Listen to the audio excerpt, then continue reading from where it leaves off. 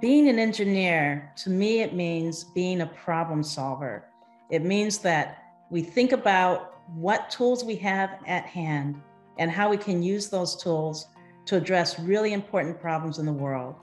I've always felt that engineering, it's actually a real privilege because you're able to take a huge amount of knowledge that we learn from scientists, and we use that knowledge to try and develop new ways of thinking about things and solving really difficult challenges that we face in our world.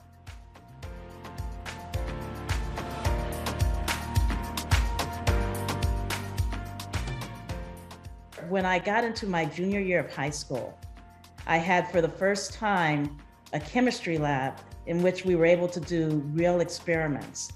And I got really excited about being able to make something new by combining two different things together. So, you can combine two molecules together, two liquids, and create color or light or heat. That was really exciting for me. And I spent a lot of time in chemistry lab. And my teacher, who happened to be a woman, science teacher, my first time being taught by a woman in science, she told me that I should think about chemical engineering.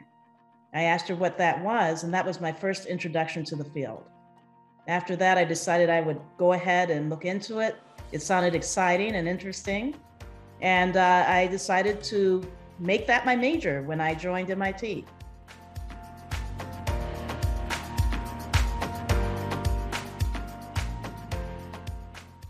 I am a chemical engineer, and I actually work on a number of different kinds of materials.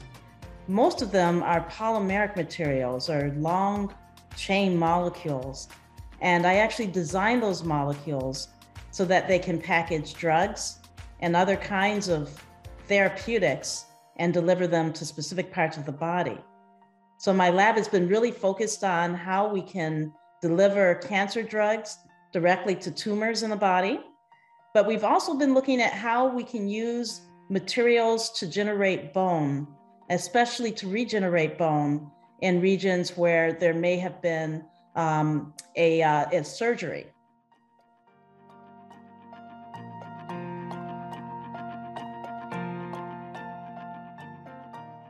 As a woman, I have a different perspective on the different kinds of health problems that might be really important to address. So in cancer, I've had a really strong interest in looking at ovarian cancer, which impacts women significantly. It's a cancer that hasn't been resolved. In fact, we haven't seen improvement over the past few decades, and it impacts Black women particularly. I also think that my experience as a parent, my experience as just a person in the world has taught me to be extremely flexible about my thinking. And that's really helped me because I can actually look at a problem many different ways. And I found that that's allowed me to innovate much more effectively. I think that when we have experiences that challenge us, we begin to think more deeply about the different kinds of ways in which we can solve those problems. And I think that's happened for me throughout my life.